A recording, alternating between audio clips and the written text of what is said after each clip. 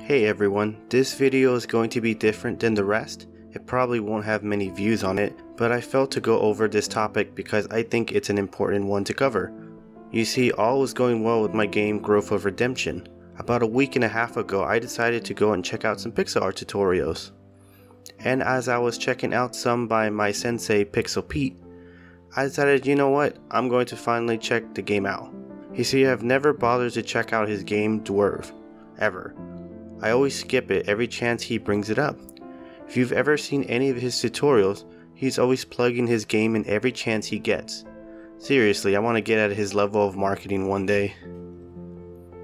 I can tell you right now, if I've ever seen or checked out his game, Growth of Redemption would have never been made. Anyways, I went and glanced at the trailer and my heart dropped. I couldn't believe my eyes. There was what I thought at the time an original and fresh idea was playing right before my eyes.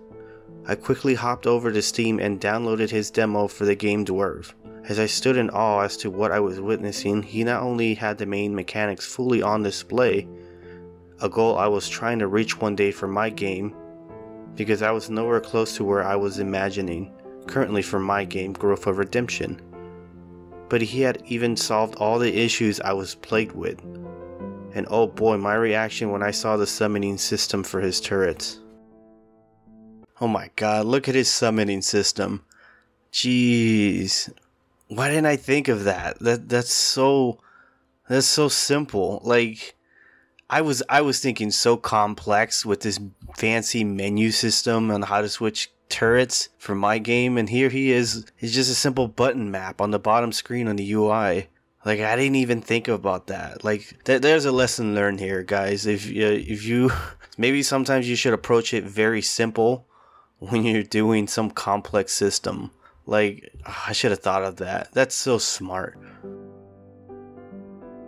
So now beg the question, what do I do? Now that my game idea has already been done before, thinking my game being a top-down adventure / tower defense game will be the first of its kind, when it clearly wasn't. You see, this ended my game briefly. I hadn't announced anything yet, but I was convinced to giving up. What was the point if it had already been done before, and better than anything I could ever do? I was so convinced I had already moved on. In fact, I started drawing and animating the next game I had in mind, and made up some excuse as to why I was delaying any progress on my game. Speaking of the game that replaced Growth of Redemption. Okay, so little known story here, but I have been trying to develop this game since 2019. I don't even have a title to this or anything like on the files for these images. I always call it Slime Girl. To a short description of what you're seeing here, I was trying to think of a game where you play as a hero, and it's about this girl who gets the powers of a slime. Like, they kind of like fuse together, and then she has the powers of a slime and she can bounce and stuff like that. And this game has gone through so many iterations, one of which has spinned off into a separate idea because it was just too good to be associated with my current idea. And this game has been in development since 2019 and it's not taken off. Like, I keep scrapping it and scrapping it. It hasn't even reached any engine. I can't get past the design phase, and it has changed game idea. I've changed the game idea to this so many times. It went from being a top-down to an RPG, back to a top-down, and now recently it's turned into a platform. One day I will get this game off the ground and finally code it, because I'm so motivated and so fascinated with the character designs, and this character design, there's many different character designs of it, by the way. One day it's going to get finally off the ground and I could finally start coding it, but for now this is what I got. So as I plugged away at the new game, Paypercutts then released a very interesting video. He had just gone through what I'd gone through. I won't go into full details as to what he said, link is down in the description, but to sum up how he got out of the death traps to games, he was motivated to make his game very different than the other games he's recently discovered that was just like his idea. He even reached out to that developer and told him about it, which then he was challenged to make his own game, Swooping Justice, very different. Now somewhat motivated myself, I picked myself up and played the entire demo of Dwerve. I began to take notes of every mechanic in the game, down to how the UI looked and where it was placed. And honestly, I once again hit a brick wall. The big issue with all this is Dwerve is exactly what I was envisioning my game to feel.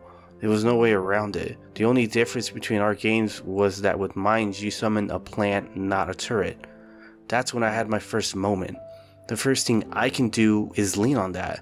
My plants can have a very different effect and a way of attacking the enemy than what he has. I've also come up with a slightly different way of attacking than what was on Dwerve. These changes were very small, but they were enough to motivate me to continue in developing my game Growth or Redemption.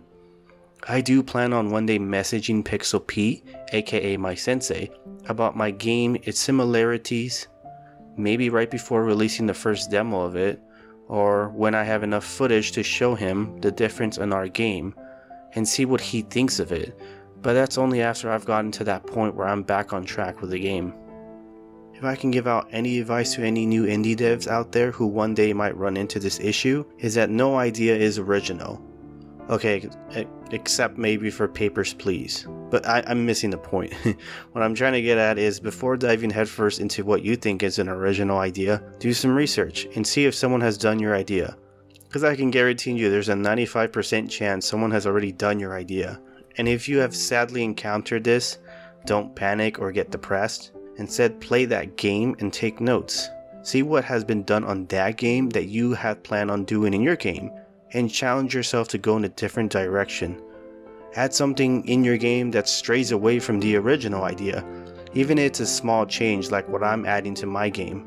And make sure you message the developer that you are making a game that very similar to what that dev has already made, and that you won't be an exact copy and paste as his game.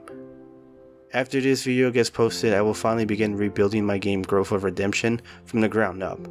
I will be adding state machines and most importantly remaking the summoning system. The next official devlog of Growth of Redemption will probably take a while to be released. Until then, I will try to post other stuff on here as well, and even share any collabs I have going on with other YouTuber devs out there, which as of right now, I got nothing, but you can always just DM me to change that. Oh, and go check out Paypercutts' version on the same topic, link is down in the description. Thank you all for watching, make sure you like and subscribe. This is GhostBit, and I'll see you on the next adventure.